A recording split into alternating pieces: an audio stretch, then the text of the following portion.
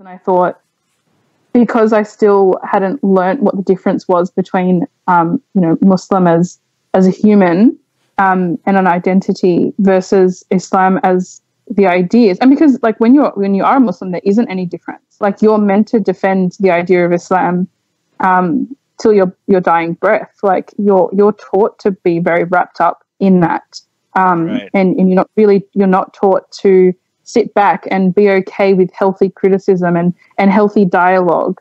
That's not, like, it's no surprise to me that we're in the situation that we're in, because, I was that person. But yeah, so then when I came out of it, I was like, well, I know that this is a really big problem and I don't want to add to it.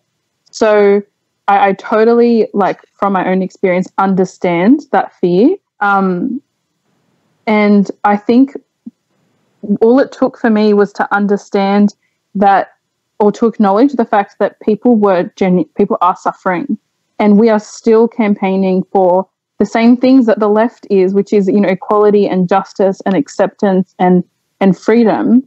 And why should we not do it just because, other people can't differentiate between the two? Like, we owe it to Muslims who don't have a voice to speak up on their behalf. And if we don't do it because of the far right or because of, white supremacists, then we've let them win and we've let people suffer. How can we possibly live with ourselves? This is what I think the point that people are missing, is that we're not talking about Islam to satisfy our egos. We're doing it because we know people are suffering and they don't have anyone talking about it in their own communities. Secular Jihadists is an increasingly influential podcast with much of its growing audience in Muslim-majority countries, advocating for atheists, secularists, and Enlightenment thinkers.